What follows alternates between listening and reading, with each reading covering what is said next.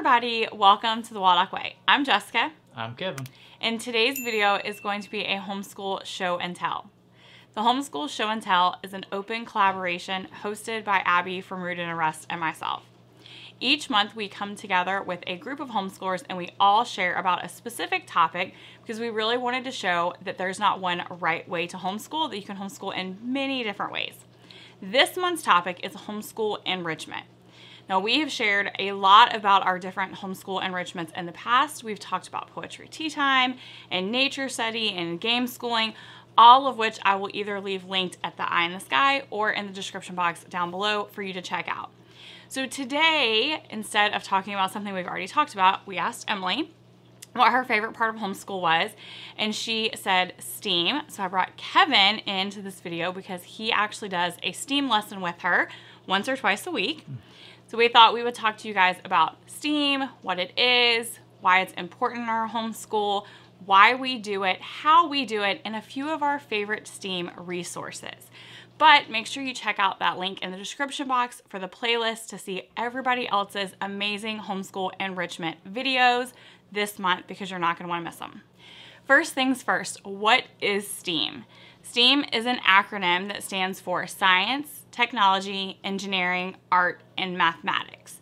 And the reason that I like incorporating it into our homeschool is because I feel like it brings in a lot of different concepts and skills, and it really allows for us to kind of go down those rabbit trails because there's so many different things that we can start off with. But what are some of the reasons that you think we incorporate it, or why you like incorporating it?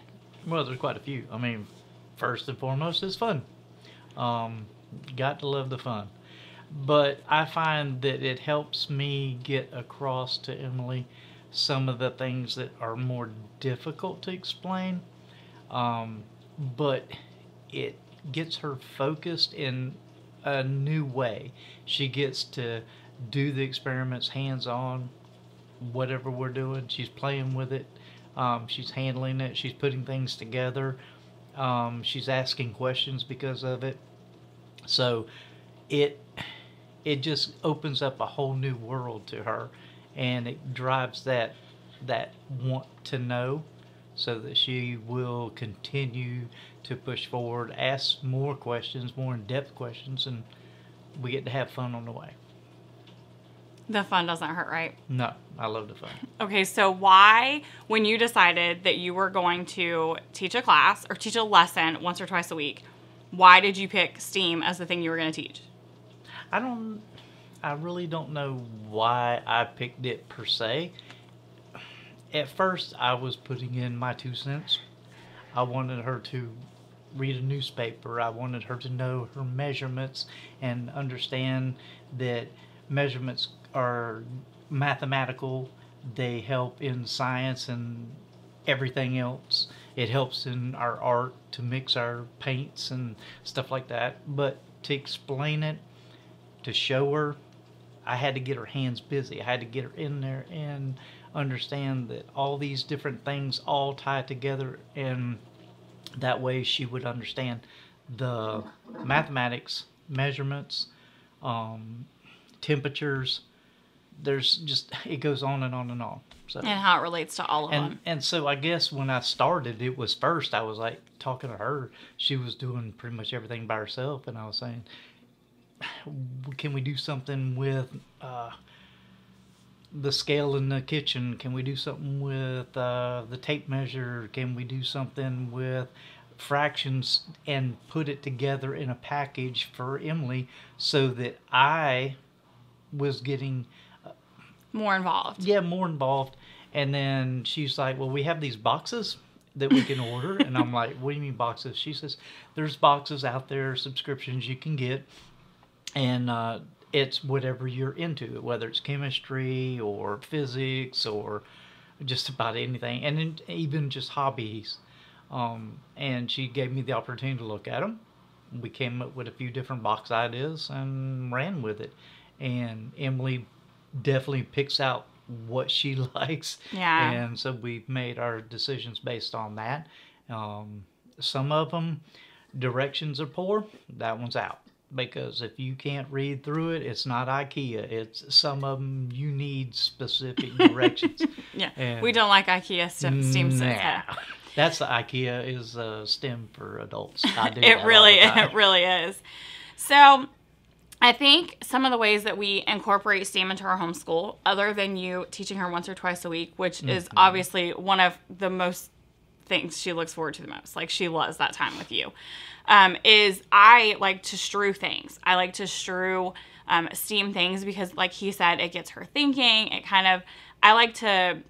It's like logical and critical thinking, and it's in-depth and thinking outside the box. And so I like to strew tons of that kind of stuff, whether it's art books and art materials, or whether it's, just building materials. It can just be like her straws and connector set and, like a prompt of some kind.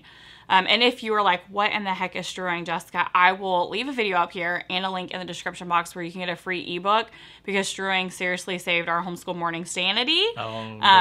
By giving her something to do first thing in the morning and allowing us to become humans, since we're night owls and we don't. I think her creativity and her imagination actually took off more so from your strewing.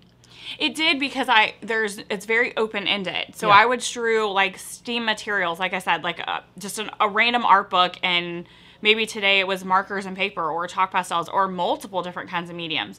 And there's no rules or regulations, and I don't step in. I just let her do whatever she wants. And so it really has, she's soared, because the sky's the limit, right? There's nothing boxing her in. Or straws and connectors. I never even imagined that. I don't even think I have a picture of it anymore, but when we were doing space, I don't know, when she was 5, those straws and connectors, do you remember when she built a space rocket that she could actually get inside of out of straws and connectors? And I was like, I never would have imagined that we even had enough to do that with. So that was... in my day, we had to use the sticks as and then cardboard boxes, wherever you could find them. So another way that I think that we really pushed her in the STEM direction was we built a center and took everything that we could think of that appealed to us, things that she was already into, and we put them in one spot with a table, did everything we could think to provide her all the drawers filled with all of the goodies, and let her run with it. And you even attach Lego plates to the top of the table, which we actually have a video tour of her STEM center, so I will link that up here in the eye in the sky for you guys as well. But it really does give her a place when she's just kind of like, I'm not sure, I'm bored. We're like, go do something in your STEM center. And she has Legos and straws and connectors, and I can't even think. Like the magnetiles and like every STEM medium you can possibly think of. And so we just encourage her to do that. And I think the best thing that you did for her, it's one thing to buy Lego and Lego kits, and they're amazing. The technology behind them is just mind-blowing. But they build them, then what do you do with them? So she has found a class Emily participates in, and she actually destroys these kits that she's put together, and some of them are fabulous, but she'll tear them apart, rebuild them, and repurpose them. So it's like, even though you buy a Lego set and it might be the 3-in-1, which is wonderful, she can get more out of it through this class because she's taking it and it's interactive. She's talking to other kids. She's talking to the teacher. And do you know what's even really, I don't even think you realize, do you know what's really cool about that class? What's that? Do you know that she bases the class off of Passport to Adventures? And oh, no, I didn't know that. Yeah, so they just finished, I think they're on Passport to More Adventures now, but each class it's once a week, and each class is based off of the topic of one of the books. So they just did the Cobra book last week, right? She built a Cobra? Yep. Yeah, so they just did the Cobra. She came to me and asked me, she goes, I really don't know too much about cobras other than it's a snake. And so she's like, where are they found? So you break out the map. I showed her a pinpoint. This is where they're from. This is the region. And then she's like, well, what else? And I said, well, you can involve temples. And so I just basically gave her a handful of ideas, and I left the room. And she built, it was pretty cool. Yeah. And you know, that's one of those rabbit trails we were talking about, right? Where STEAM leads us down those rabbit trails all the time. So that's another one. Yeah, that's perfect. It's her Lego class. That's another way we incorporate it. And then I think really we just try to encourage as much as possible. Like, we don't have a set specific, like, on Monday, Wednesday, and Friday we do STEAM. We just constantly, like, you pick 1 or 2 days a week depending on our schedule, and you sit down and do something with her. We make sure she does her Lego class every week because it's something she really loves, and it gives her tons of ideas because at the end of the class, the other kids share what they've built, and so it's really encouraging. And then I just strew STEAM stuff all the time to make sure that she's involved in being creative and open-minded and critical thinking. So it's not like a set curriculum we use or a set anything. It's just all of the different ways that we incorporate it into our homeschool because it's important to us, right? Exactly. But I mean, it plays into everything. If it's nothing more than building a kite and taking it outside and flying, but then you start talking about the aerodynamics and you're talking about lift and you're going on about this and that, and then that opens up the door into something else. So I think it's very important. And then I have a mechanical background. I love to tinker. I was the kid that always tore something apart to see how it worked. And she definitely gets that from you. Yeah, I think she does, and I think that's pretty cool. And that way we can communicate, and then we get to building, we get to drawing and creating and crafting, and you can't put it into words. No, it's definitely something that y'all have in common.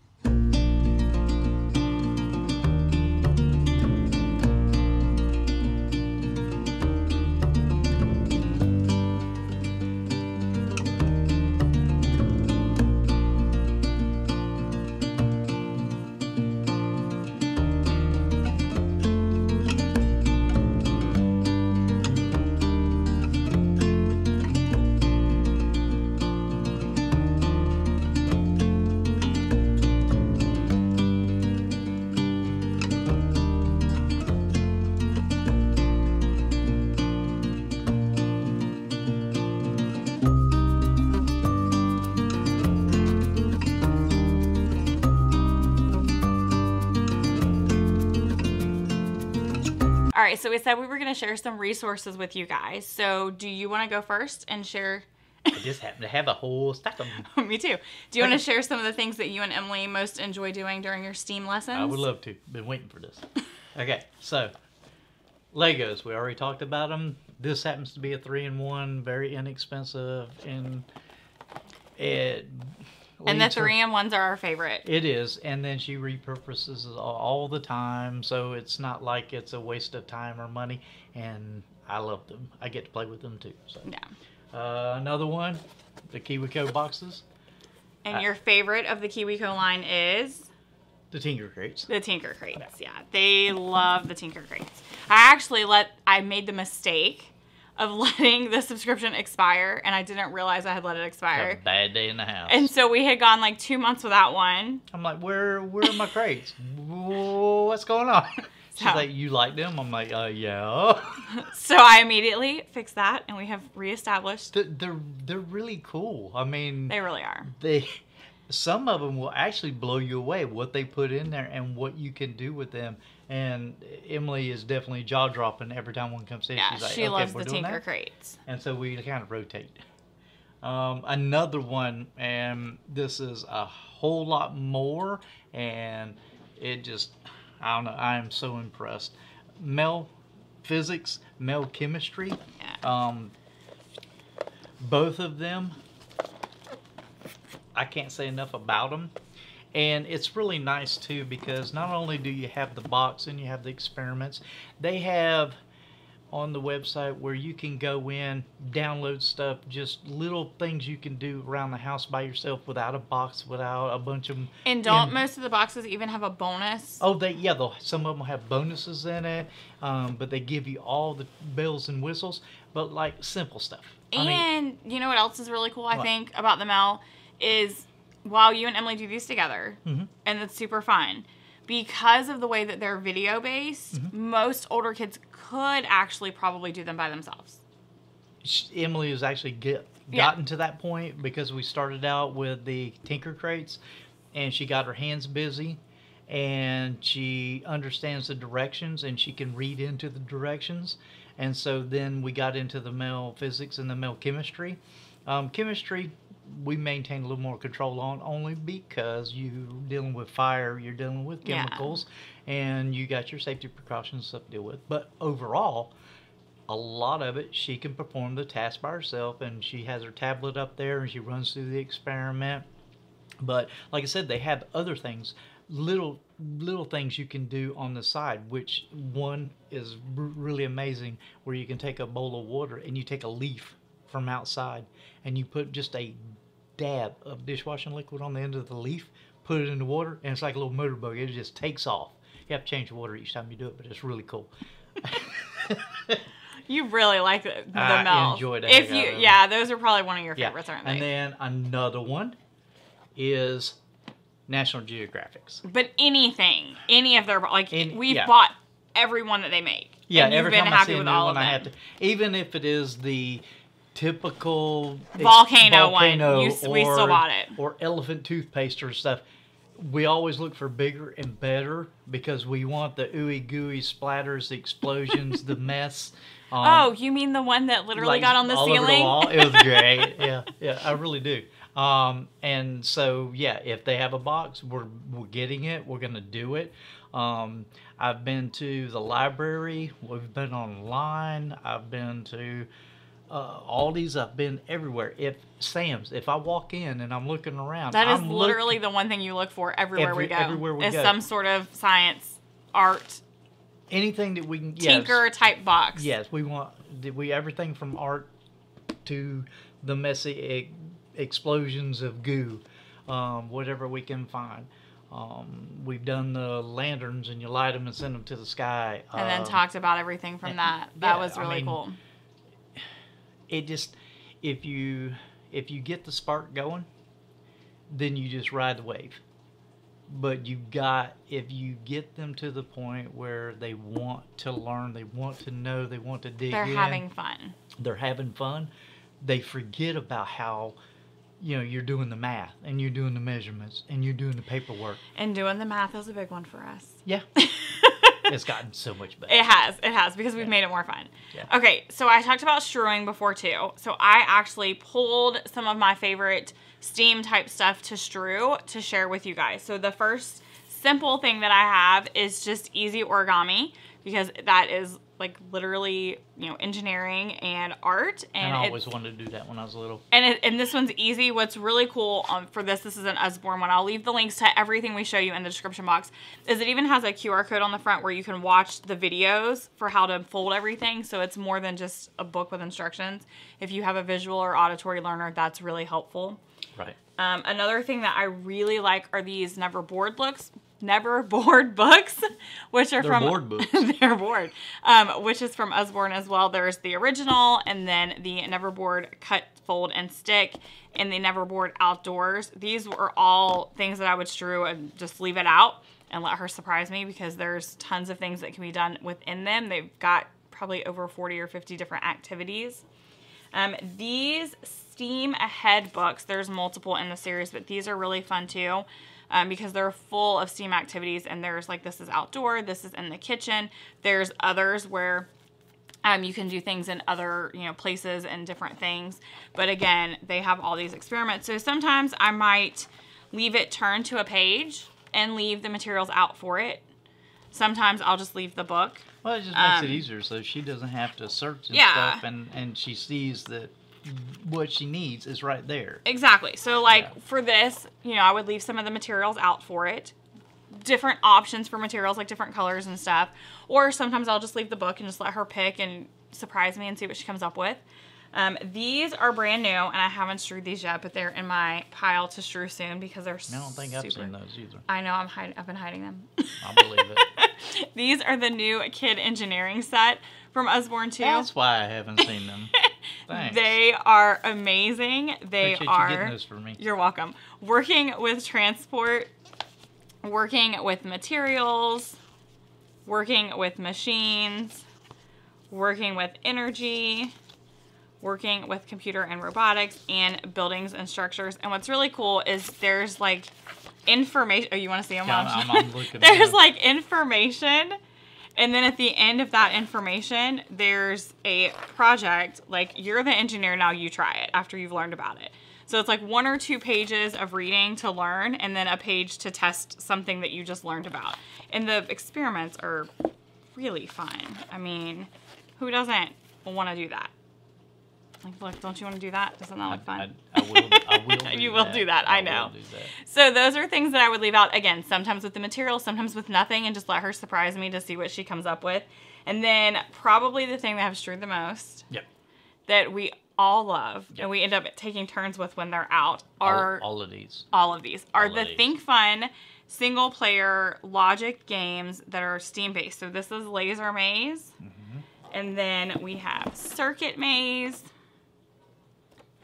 We have, And her critical thinking of is this a is ton. unreal. Gravity Maze. And what's even more is that then she'll come up like with her own too. Yeah. This is really Yeah. cool.